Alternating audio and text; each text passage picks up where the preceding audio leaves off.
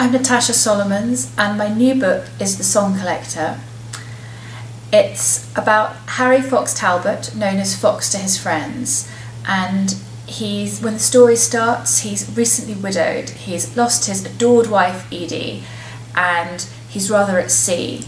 He's a composer left unable to write a note of music, and up to this point Edie has really rather sheltered him from the family and indulged him so that he can write. And now suddenly that buffer has gone and his daughters and his grandchildren are creeping closer and sort of looking for some kind of connection, and he's not entirely sure how he feels about that.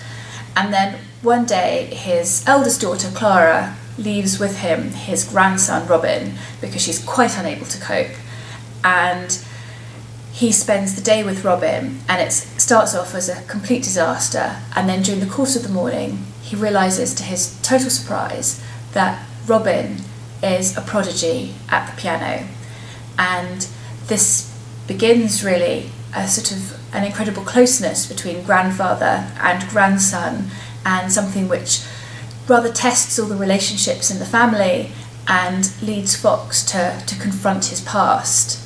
And the other part of the story is also narrated by Fox, but this time as a young man, aged 19, where the Second World War has just finished, the country house belonging to the family has just been returned, but in a terrible state, sort of completely dilapidated, and they don't have the money to restore it. And Fox returns to Hartgrove Hall with his two brothers, with Jack and with George, and they decide that they're going to try and save the house. But to complicate matters rather further, Fox realises that he's fallen for his brother's girlfriend, Edie, and this is the part of the story that weaves through with the present day.